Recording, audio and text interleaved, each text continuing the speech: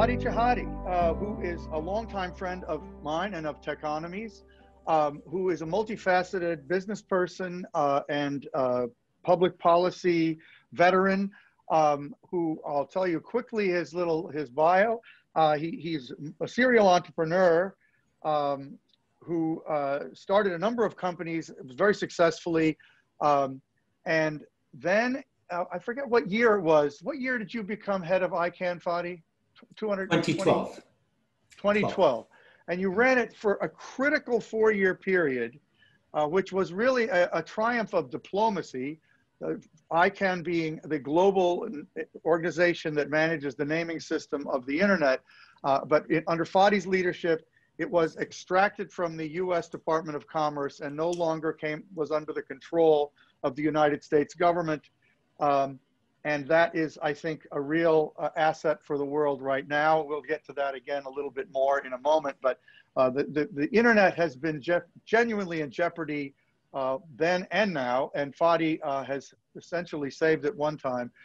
He'll give us his thoughts about where it stands now, I hope, before we run out of time. But meanwhile, he's now running something called Ethos Capital, which is a business that is a private equity firm aiming to really invest on ethical basis.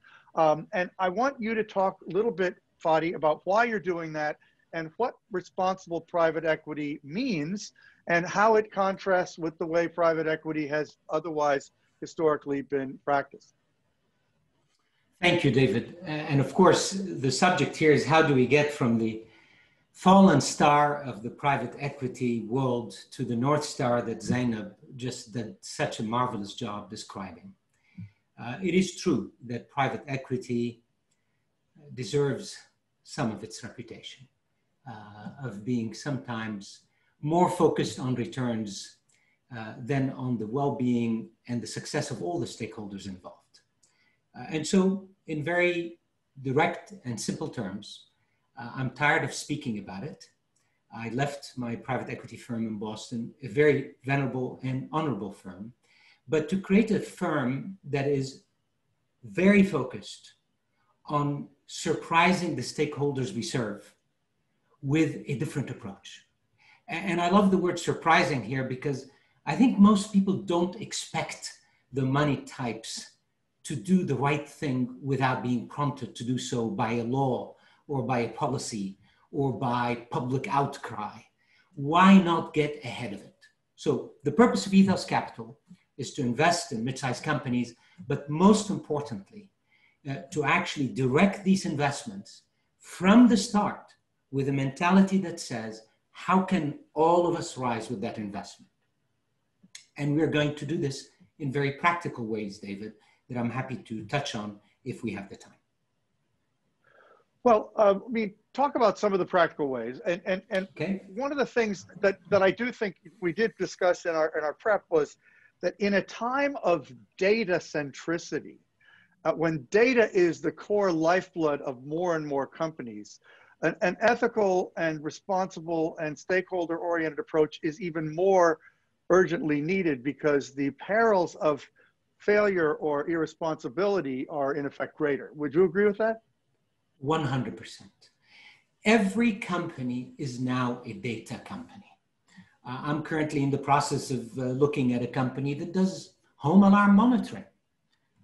You know, do they really have data? Of course they have data, because home alarm monitoring is no longer just putting a sensor on your window. It's actually putting a camera on your door.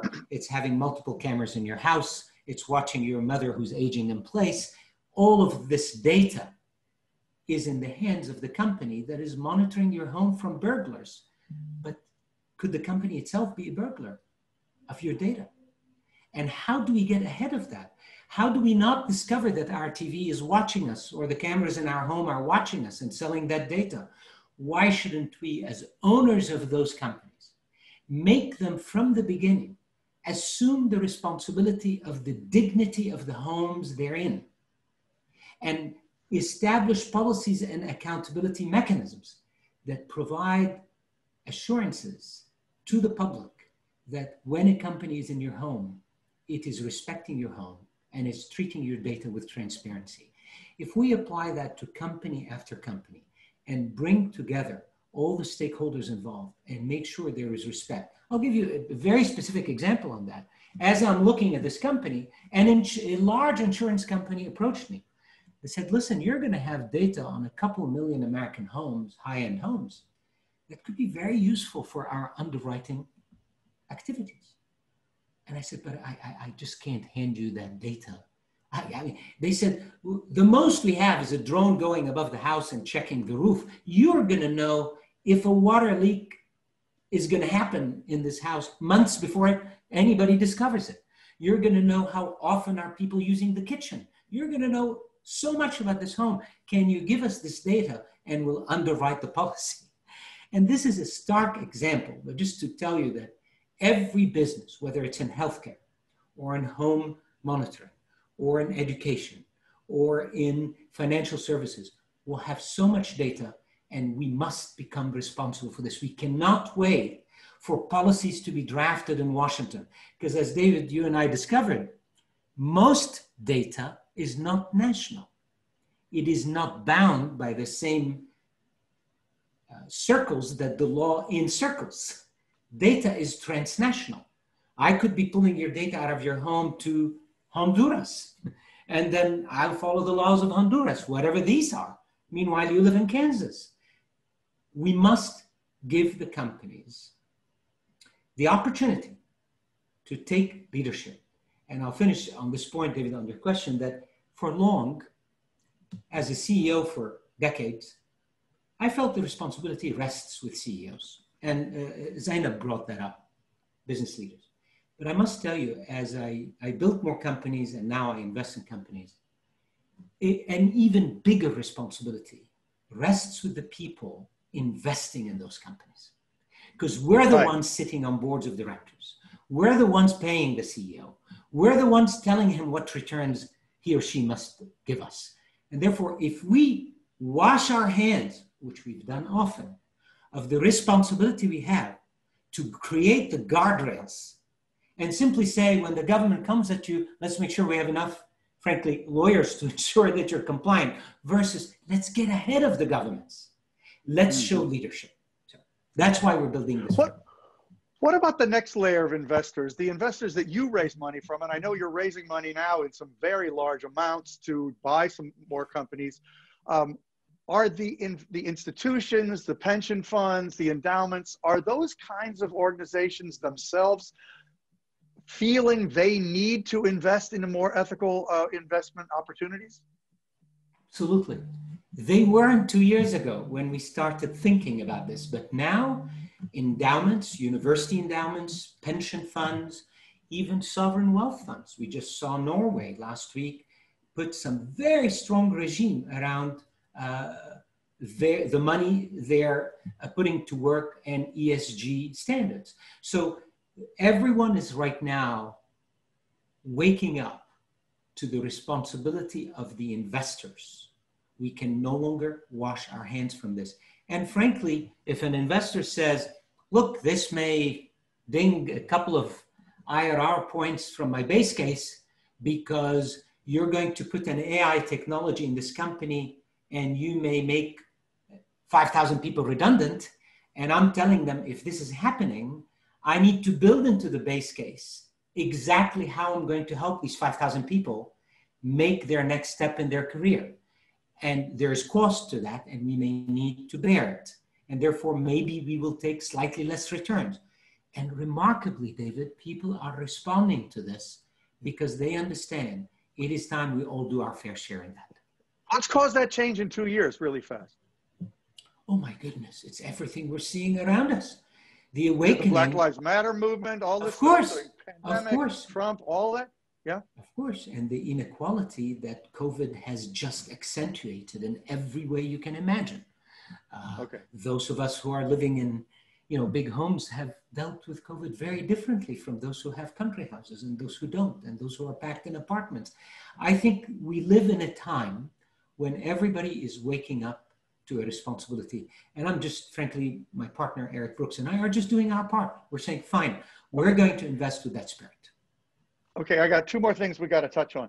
Now, you got a little bit of hot water and a lot of controversy when Ethos tried to purchase the public interest registry that runs the .org domain for over $1 billion that would have gone to the Internet Society, but a lot of people objected. Just give your, bottom, that ended, it's over, you withdrew. What's your overall assessment of that in summary terms? What happened? To be frank, David, the gulf of trust in our economy and in our society between people has become just too wide. At the time I was advising Ethos, I wasn't part of the firm yet.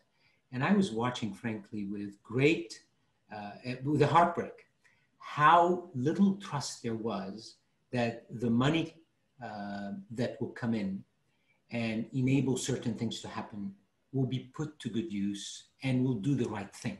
There was no trust in that. And there was no, I loved the idea that Zainab brought up, but also Arlie Hochschild from Berkeley speaks about climbing the wall of empathy to the other side.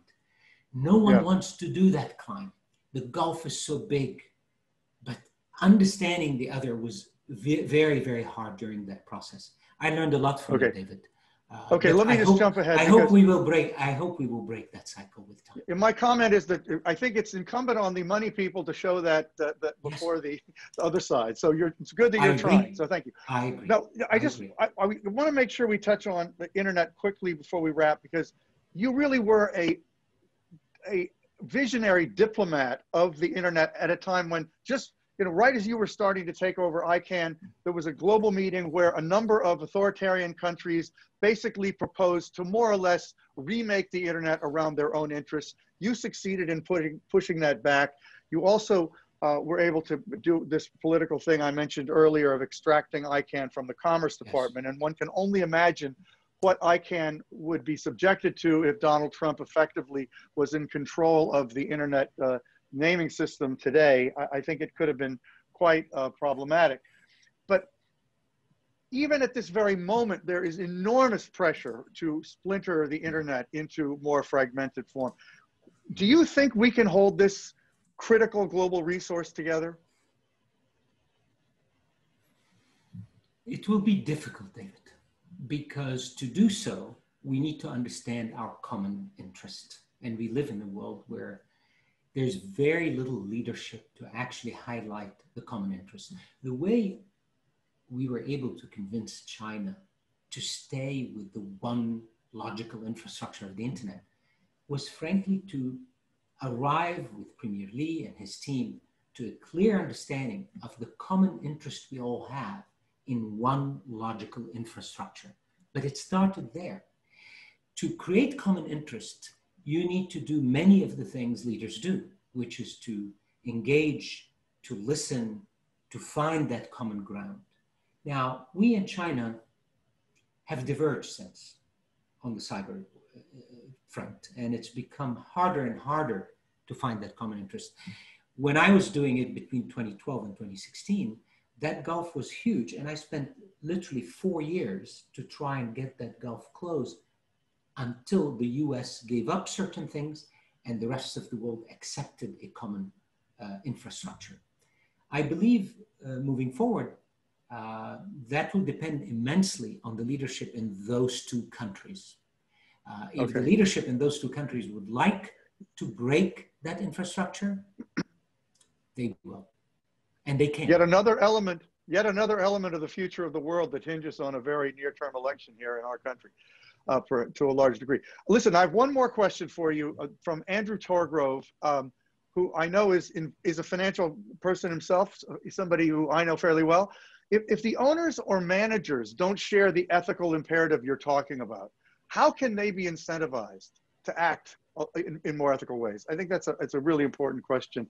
For you, as if you're a board member, I mean, is it just you lean on them? I mean, what happens? How do you do it? We, from the beginning, are making this a tenet of our investment. And we are bringing on board, well, our first employee is a chief purpose officer whose job is to work with me and these managers from the start to say, here's the regime we're going to put in place So I'll give you an example. With this alarm monitoring company, for example, we would bring in from the beginning an actual council of privacy experts who would have binding accountability to the board of directors of the company. And they will be watching our data policy and auditing it with independent power. And if the company we're buying is not open to that idea, then we'll know from the beginning we have an issue. And for us, that will be a decision as part of the overall investment decision. This is what we're doing differently. We're making it part of the investment thesis. And I know you're bringing in other really well-respected ethical leaders like Beth Novak of GovLab, who's well-known in civic tech for her visionary ethical approach. Indeed. Fadi, thank you so much. Really great. So many things to discuss with you, so little time, but I really appreciate you being here and for having you as part of our community. Thank you, David. Thanks you. I'm glad I could contribute.